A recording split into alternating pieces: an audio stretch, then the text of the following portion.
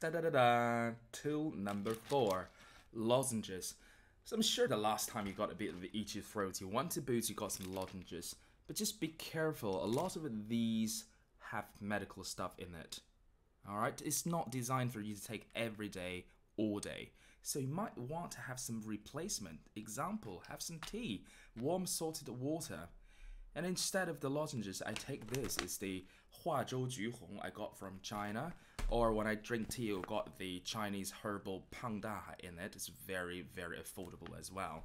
So last time I was speaking to one of the Western performer, I said, oh, how do you keep your voice so healthy when you have 8 performances per week?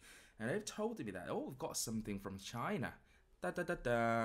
Your pipa gao.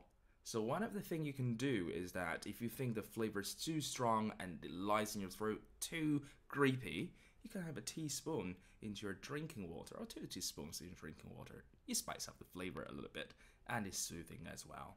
Alright, so drink plenty of water, but these are all remedies. Remember, prevent is the most important thing. So breathe in properly, project your voice properly. Cool.